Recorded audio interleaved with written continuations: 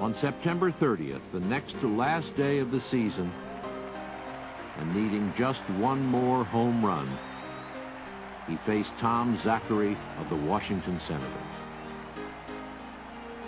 The first Zachary offering was a fast one which sailed over for a called strike.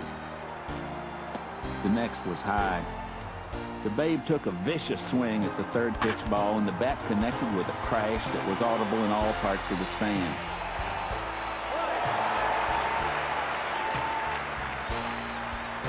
While the crowd cheered and the Yankee players roared their greeting, the Babe made his triumphant, almost regal tour of the paths.